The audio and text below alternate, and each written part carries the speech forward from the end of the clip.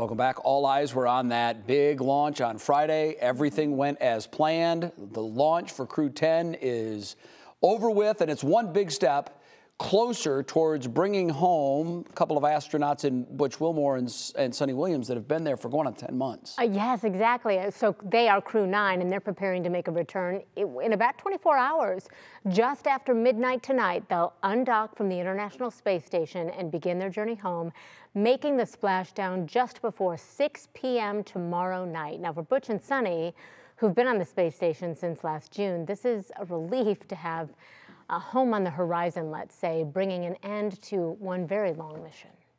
It's a very unique place it gives you an amazing perspective, not only, out the window, obviously, but also just on how to solve problems.